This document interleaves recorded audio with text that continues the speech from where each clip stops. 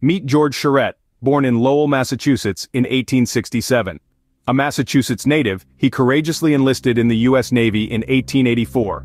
His bravery shone during the Spanish-American War, a major conflict of his time. Volunteering to sink the USS Merrimack under enemy fire, he trapped the opponents.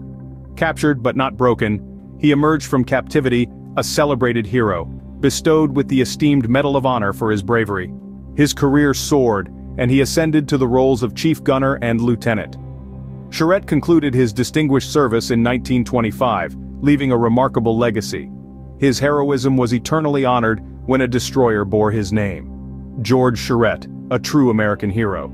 This was Adam Zane for World History Explored. Please like, share and subscribe to my channel. Thank you.